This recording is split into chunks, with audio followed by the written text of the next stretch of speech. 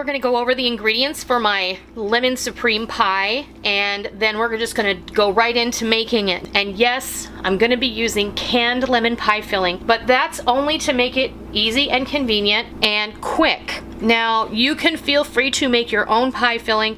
Normally, I make lemon pie filling using the Jell-O lemon pie filling that you cook, and there's instructions on that box on how to make the pie filling for like lemon meringue pie. That's what my mom always used, and it's delicious. It's a beautiful lemon custard. But this stuff, and I have purchased the Lucky Leaf brand.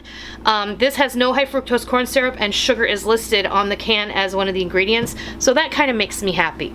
What you're gonna need is a blind baked, fully cooked pie crust, and then we're gonna use a can of lemon pie filling. This is a 22-ounce can. I'm gonna go ahead and use the whole thing. Like I said, if you wanna make your own lemon curd or your own lemon pie filling, you go for it. We're gonna use for the filling, the cream cheese part, I have 2 bricks of cream cheese that are softened.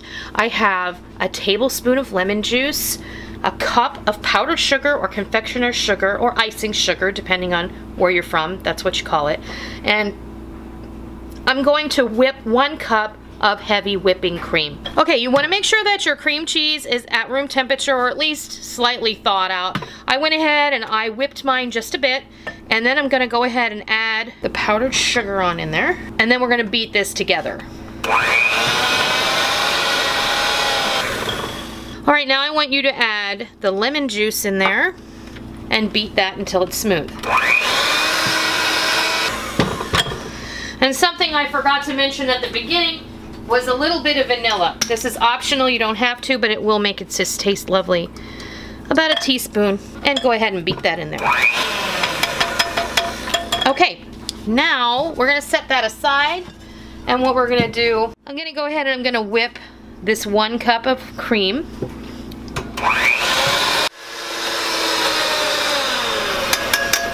Alright, our cream is now whipped to stiff peaks, and that's exactly where we want it. And now, you want to take that heavy cream that you just whipped, and you want to fold it in to our cream cheese mixture.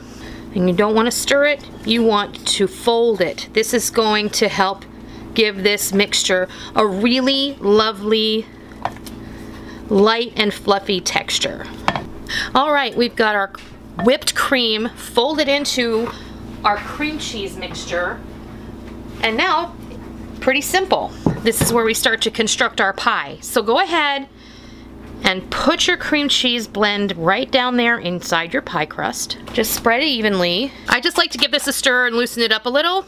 I'm gonna stick this in the fridge for at least 2 hours, and then I'm gonna come back and we're gonna just decorate it with some whipped cream, swirls, and we're gonna cut into it, and we're gonna let you see what it looks like. There you have it. A delicious lemon supreme pie. This pie is so easy, and I think you're just gonna love it. And this is another great pie that you can put in your fridge and have it ready a few days in advance, no problem. All I did was put a little stabilized whipped cream on the top, decorated it up, and it's ready to go.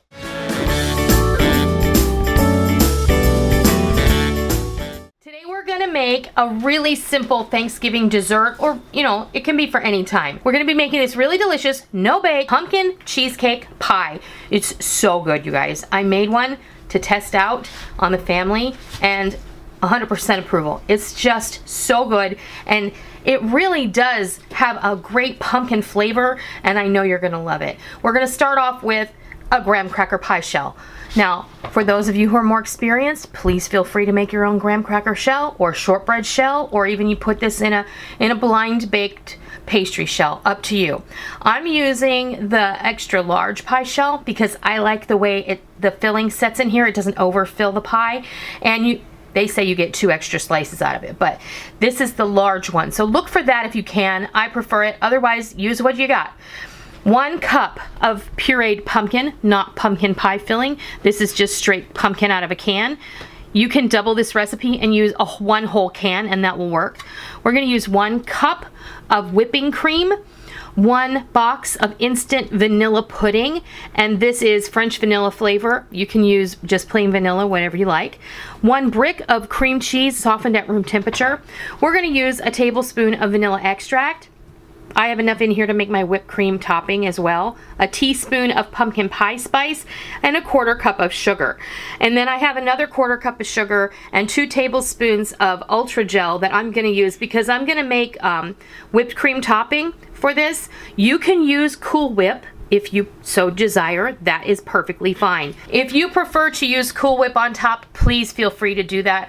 I'm not gonna go over how to make the whipped cream. I'm just gonna make it because I've made whipped cream in a video before. So I'm gonna bring the mixer over and we'll start whipping up this filling. All right, the first thing we want to do is break up and whip our cream cheese just a little bit because we want to make sure it's softened and completely room temperature. Now, whenever you make anything with cream cheese, I highly recommend that you allow it to sit on the counter for a couple of hours. Just try and remember to take it out of the fridge. When you thaw things in the microwave or soften them up, they tend to either get too hot in some spots and not hot enough in others. With cream cheese, especially if you're making a cheesecake, if you don't have it perfectly soft, it gets lumpy and you don't want that. So I'm just going to go ahead and give this a little bit of a whip and soften it up, and then we're going to add the whipped cream and we're going to whip those two together until we have a nice whipped cream cheese filling. It just takes a couple of seconds really. And now that you know your cream cheese is nice and soft, I'm going to go ahead and add our whipping cream. Now this is heavy cream, and then I'm going to start off slow so it doesn't splash too bad and increase. And then as the whipped cream begins to stiffen and combine with the cream cheese, everything's going to come together in a nice, soft, cohesive mixture. You're going to want to get in there a couple of times with your spatula and scrape down the sides. I don't have a beater blade for this particular mixer. That is definitely something on my list to grab. If you have a KitchenAid, you know, if you have a beater blade, you know how wonderful it is to have that. You'll be able to tell as the cream starts to thicken, the mixture will start to definitely appear to become thicker. So at that point you want to get in there with your spatula and scrape it down, and then let it continue to beat for another couple of minutes until you have a nice thick consistency. Now we're going to go ahead and check it. You can see how much thicker it is now. But I'm going to go ahead and scrape down, and then we're going to go ahead and turn it on low and add in our sugar. So we're going to add 1/4 cup of sugar while the mixer is running, and then just gradually shake it in, get it well incorporated, give it a good whip, and now we'll continue on. Next thing we're going to add is our pumpkin and our vanilla instant pudding, and we're going to beat this slowly until everything's mixed well, and then we're going to kick it up a bit. But right now I'm going to add half of my vanilla extract, and I'm going to go ahead and add my pumpkin pie spice in here, and then I'm going to crank it up just for a moment. That pudding is going to help bring this filling together, and that is your filling. Say what you will about no-bake pie. Making something simple is always the best course of action. This can be made a couple of days in advance, stick it in your fridge, and then it'll be ready on the day of your big meal. I'm going to get in here and scrape down. Now we're going to build our pie. Okay, here we go. I went ahead and I put this in a separate bowl because I mixed up my whipped cream topping. You guys, if you get little flecks of cream cheese that didn't blend in all the way, because you know the way those bowls are done, don't worry about it. It's no sweat. Spread it out in here, nice and even. I went ahead and I put my whipped cream in a Ziploc bag, and I cut the corner off. I'm using a 1M tip. So we'll just go ahead and pipe a nice border around the edge. And as a finishing touch, I'm just gonna go ahead and put a little bit of pumpkin pie spice in a colander and tap it over. And there's our no-bake pumpkin cheesecake pie, all ready to go. So I'm not gonna cut into this one, but I have the one that I made the other night. It doesn't have pretty piping on the top because I just slapped the whipped cream on top with a spatula, and you can do the same thing also. Don't feel like you need to do what I did. I'm gonna cut a slice of that, I'm gonna bring it over, and I'm gonna show you what it looks like because it is super delicious. Well, there you have it. I cut you a slice of the pie I made the other night, and I have our finished pie that we made here in the video, and it's just beautiful. Give it a try. Simple ingredients, not super expensive, and you're good to go.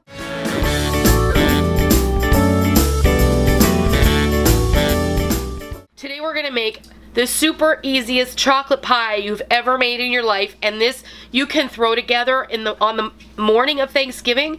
If you have an emergency and need an extra dessert, this is your go-to. So what I'm gonna start with, you're gonna need 2 4 serving packages of instant chocolate pudding. And if you can get chocolate fudge pudding, even better. What we're gonna do, the way that you mix it up for a pie, I have 2 boxes, two pouches of pudding, or 2 boxes of instant pudding, and then I have 3 cups of heavy cream here. So this is gonna keep it nice and thick. You don't want it to be the consistency of regular pudding, but if you like it that way, then you can definitely do that. Your pie's not going to be quite as firm, but I like to mix it up with the heavy cream because it gives it a mousse-like consistency, and it just gives it a lovely flavor, and it really does taste like an upscale chocolate cream pie. So we're going to take your mixer and we're going to blend this right up.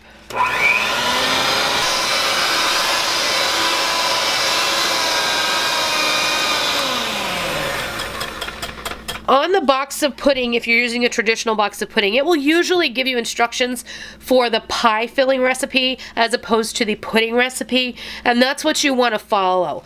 And I think generally on the box it tells you to add more milk for pudding than it does to add for pie. So, and then what we're going to do is just pour this. Now this is your choice.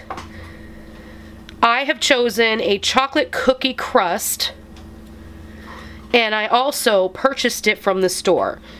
This is entirely up to you, okay? You can bake a pastry crust, which is something I actually prefer for a chocolate pie, but today we're gonna go with this because it's a little easier, and I can get this in the fridge and out of the way super fast. Now you can see already how thick and beautiful this pie filling is, and then you can make this in the morning, and then you just pop this in the fridge, and then if you're going to use it in the afternoon or evening, then it'll be all ready to go. Alright, I'm just going to go ahead and decorate the pie, and usually what I do is, this is a big pie, and it's a mile high pie really, and I'm just going to go ahead and start doing some rosettes on the pie. Okay, I'm just going to take and do a little bit of shaved chocolate on the top for decoration. And this is just a Toll House bar. I just have a couple of squares of this chocolate. It's probably like an ounce or something. If you have some semi-sweet baking chocolate, or even some mini chocolate chips, that'll do, or whatever. There you have it, our beautiful chocolate cream pie that only took us about 15 minutes to make, and now we're going to go put it in the fridge overnight. This is going to be good if you make it in the morning and then you'll be ready to eat it at night. This is going to slice up just fine because that filling is nice and thick already. You're just going to have to settle for this view of the whole chocolate cream pie. We added some chocolate shavings to the top. It looks absolutely amazing. You take this to someone's home, they're never going to believe that you didn't go out and buy this somewhere, for one thing, because it's so beautiful and it's so delicious. You're gonna love it, and it's really, really easy. I hope you give this super easy and delicious chocolate cream pie a try, and I hope you love it.